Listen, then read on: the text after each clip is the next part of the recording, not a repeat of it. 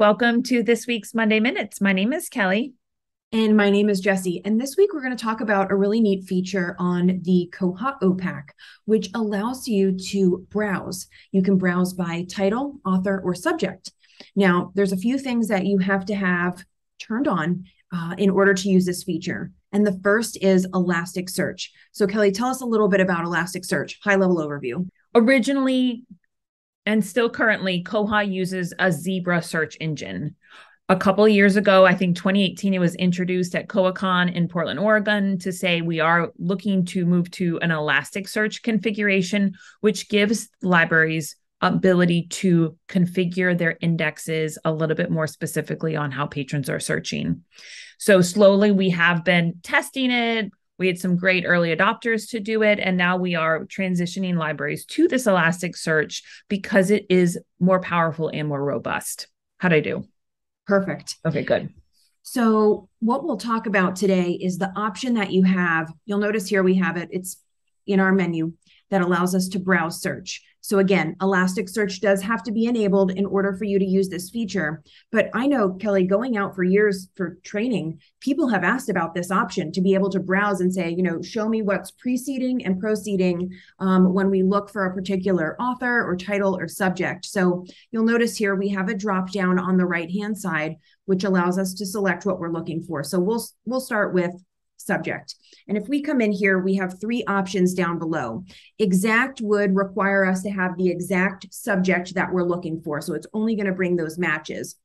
Fuzzy means it'll kind of give, do a little give. So it'll add or subtract some of the words that may be around it.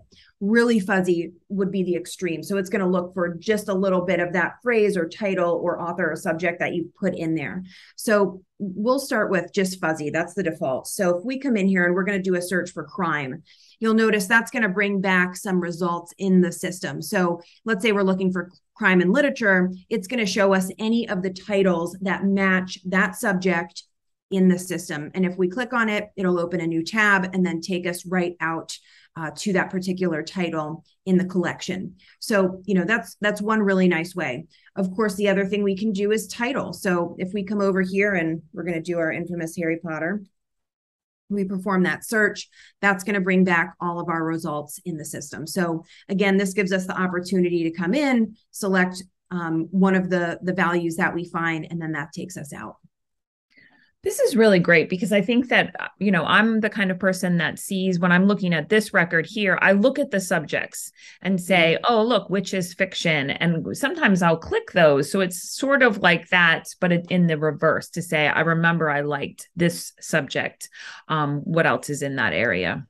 Yeah. So this is great. So just a quick look at what this browse search feature does. If you're on Elasticsearch, this is something that you can set up. And if not, you can submit a ticket and we'll talk to you about the options for moving to Elasticsearch on your Koha system. Jessie, one last question. Is there a system preference to turn this on, browse search, once I'm on Elastic?